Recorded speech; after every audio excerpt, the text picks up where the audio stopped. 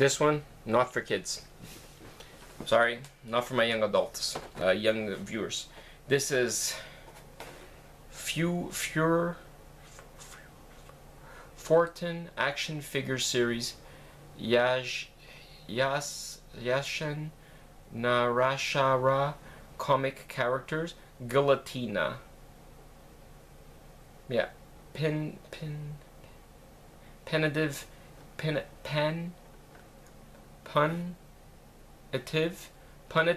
Guillotinna. Special with actually working guillotine. And here she is in all her glory. Sorry, I had a hard time reading her. There's more of this in this set. It's a huge set. I have the Halloween Nina. I have Dokoro Nina. Nagnuts Nina. And they're just different versions of Nina and different versions of Guillotinna. So it's just that I don't know how many Guillotinnas there is. This one, I also have Overrage Guillotinna. She's right there. And I have Vampire Guillotinna. These figures are cool. They're very fragile. They're very made more for adults. This came out in... Hold on, please. Wow, it's hard to tell. It's so small. It's made by Art Storm Company. Yeah. And came out in... let's say 2003. Let's say. I can't really see. Okay, this is the story of which takes place similar to the medieval times here on Earth. Mila was convinced between a witch and a mutant.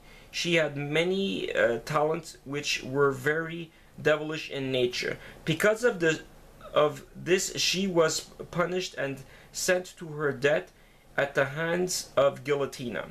With the help of her cat, Night, she was brought back to life with their amazing ability to master cruelty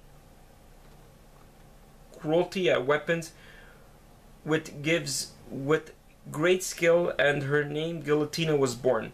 She swore on her life to get revenge on her mother, Ilana Valagas, who had entrapped her in a life of hell.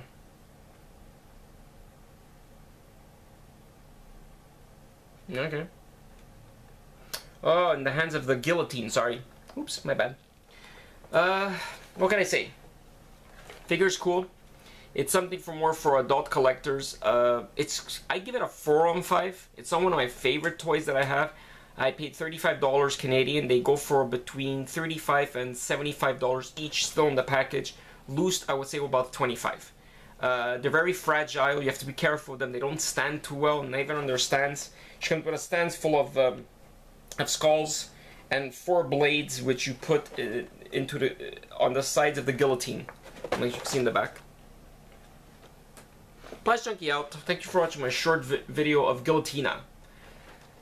Her name is Punitive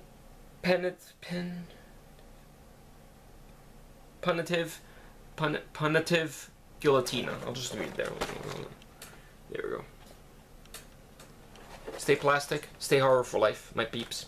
Cheers.